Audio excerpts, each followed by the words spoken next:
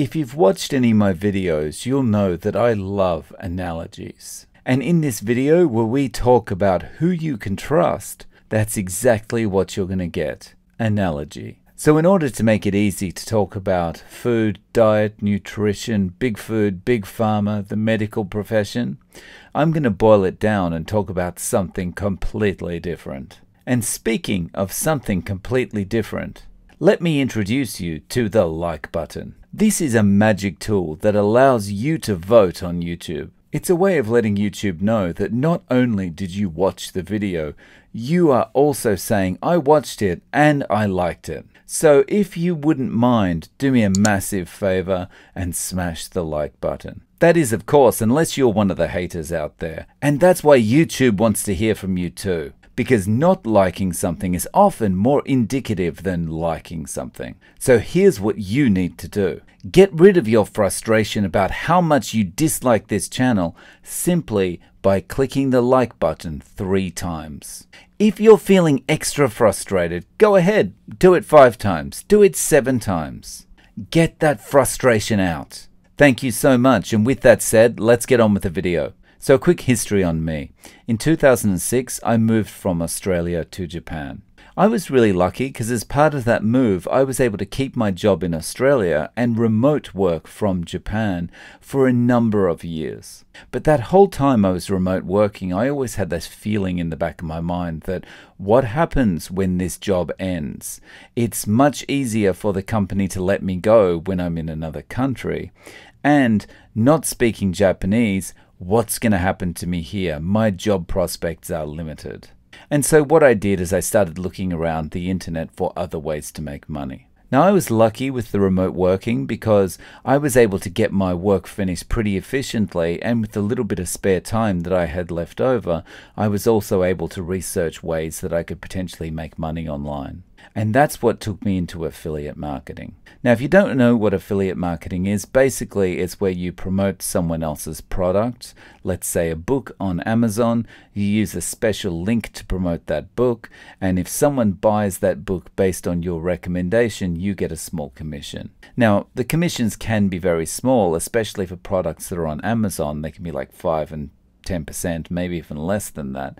But the great thing about it is it's not a labor-intensive kind of business. So once you've got a system set up, whether it's from a blog or maybe a mailing list or something like that, it basically works on autopilot for you, which is great. But there's something that's really important about affiliate marketing. When you're going out and recommending products to people, you need to give the people some context. It's all very well for you to walk up to one of your friends and say, hey, buy this book on Amazon. It's the best book I've ever read and I know you're going to love it. If your friend takes your recommendation, they might be a little bit irritated later on when they find out A, they didn't enjoy the book, and B, you actually got a commission for recommending that book to them. And so there are certain rules, norms, and expectations about how you should act as an affiliate marketer. And one of those expectations is that you're going to be upfront about the fact that a recommendation from you is actually a recommendation that's going to be making you money. Because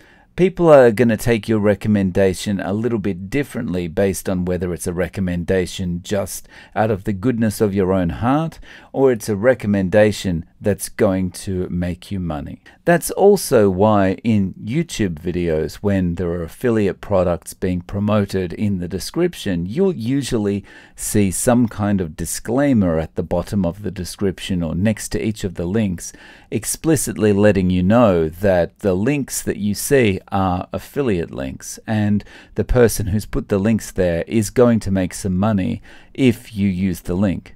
And also why if a company sponsors a particular video, for example, NordVPN sponsors one of my videos, I need to upfront put a little tag at the front of that video that says contains paid promotion. And YouTube has a way of letting the system know when you load a video that there is a paid promotion here, so it's automatically going to show that little flag at the beginning of the video.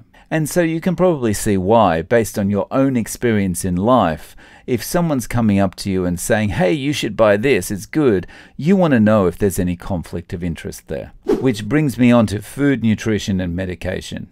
So on Twitter, this is someone who I follow. This is Meathead, and Meathead posts a lot of really interesting articles and links related to diet, nutrition, that kind of thing. Now, I was scrolling through some of Meathead's posts the other day, and I came across an article that Meathead shared about Novo Nordisk. Now, let's just read the title and then we'll go in and read the abstract of the article. Novo Nordisk spent $11 million on meals and travel for thousands of doctors to promote Ozempic. Why hasn't this been covered by any major media outlet? That's a good question. And so let's go and have a look at this article. Now, this article isn't fully open because I don't have a subscription to Stat, but let's just read through. Novo Nordisk bought prescribers over 450,000 meals and snacks to promote drugs like Ozempic, prescribers being the doctors who will be writing the prescriptions. Okay, so Novo Nordisk spent $11 million on meals and travel for thousands of doctors last year, federal records show, as part of its push to promote Ozempic and other weight loss-inducing diabetes drugs. The pharmaceutical company bought more than 457,000 meals to educate doctors and other prescribers about its portfolio of drugs known as GLP-1 agonists, according to the newly released data from the Centers for Medicare and Medicaid Services. Nearly 12,000 prescribers had food paid for by the company, more than a dozen times last year. More than 200 recorded more than 50 meals and snacks paid for by the company.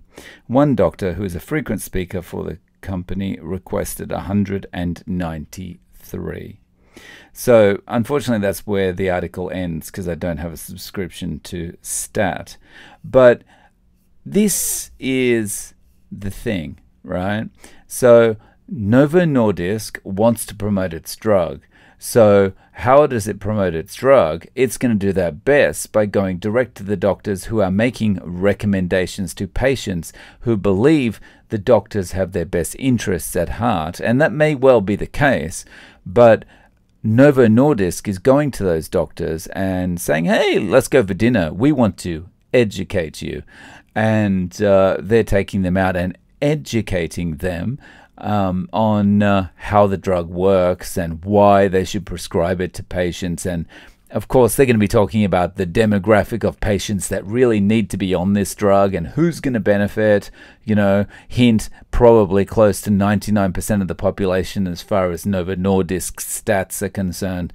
And so when you look at this in the context of affiliate marketing, or you look at this in the context of anything else where you want to know what the conflict of interest is, as a patient, wouldn't you like to know, going into a doctor's surgery, wouldn't you like to see something above the doctor's door that says, please be advised, this doctor has accepted free gifts from Novo Nordisk, who is a manufacturer of Ozempic.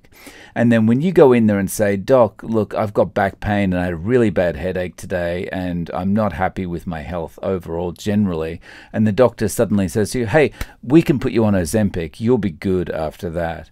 You would be able to take a much more critical look at what has been said, and you would be in a better position to then say, you know what, I'm going to go and get a second opinion from another doctor who doesn't have a sponsored by Novo Nordisk sign above his door. So that's just my thoughts. I'll leave a link to the article and also to Meathead's Twitter in the description below. I'd really appreciate hearing your comments and your thoughts. Do you think my opinion is too strong, too weak? What do you think? And also, guys, please don't forget to click like and subscribe. And if you absolutely hated this video, not a problem. Remember, there is a place for you. Simply smash the like button 3 times or 5 times or 7 times or however many times it takes to get your frustration out so that YouTube can understand how much you dislike this video. Cheers, guys. In which case, it's really important that you get your voice heard. And in that case... And that's why YouTube has a place for you as well. So here's what you...